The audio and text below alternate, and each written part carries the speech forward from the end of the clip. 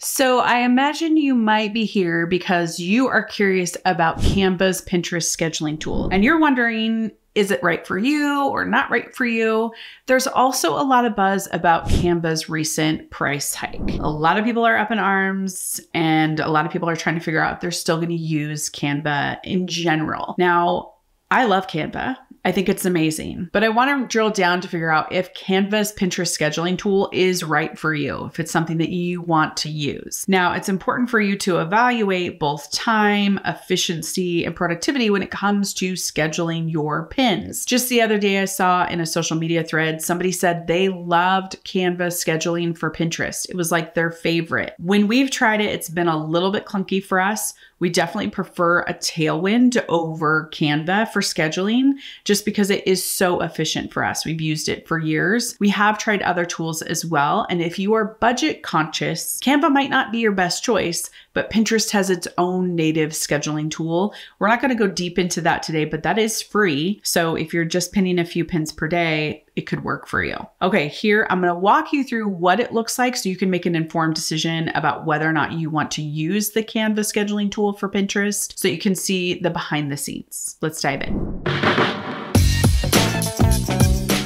All right, here we go. Move myself out of the way. We have a pin pulled up here. Let's pretend these are filled in. They look really great, yada, yada, yada. Okay, then we're gonna hit share up here and we're gonna hit this little Pinterest scheduling tool. And as you'll see, it's going to pull up the boards that I have. We're gonna select a title. I'm just gonna fake write it in, but you could say how to create holiday pins. And when it says page 1, that simply means we are choosing from these options here below, 1, 2, 3, 4, 5. So I want to choose that first pin here. We're going to complete the description. Obviously you would write a better one than I am writing here. And then you would select destination website.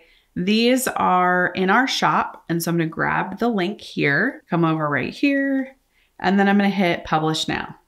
We're also going to go back and delete that pin because we don't want to keep it on our account. But for these purposes, I'm going to share this with you.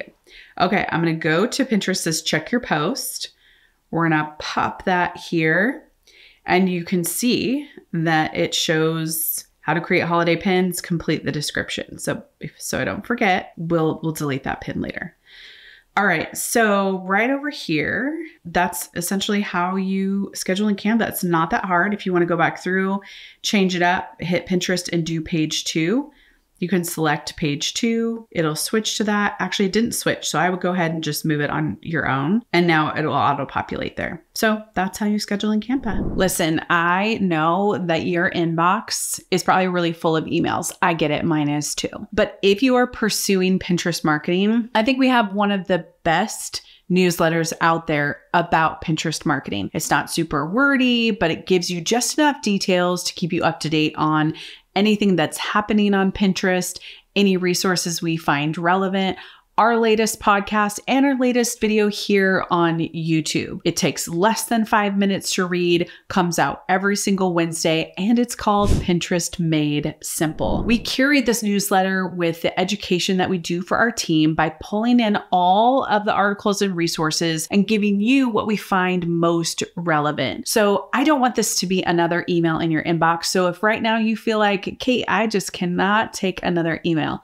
that's totally fine. But if you are looking for information just to keep you up to date, just kind of like a touch point, you can sign up for the Pinterest Made Simple newsletter here below in the description or here with the QR code. So get the Pinterest Made Simple newsletter today. We promise not to clutter up your inbox and be more of an additive to your Pinterest marketing. Okay, here's the takeaways that you need to consider before you are choosing a scheduling tool for Pinterest. 1, does it fit your budget? Do you have the money to invest in whatever tool it is in order for you to effectively pin? 2, how much time do you want to devote to pinning? Some people like scheduling tools because they can sit down on Sunday and they can batch out their whole week. Some people like to pin every single day, so they might even choose to manually pin.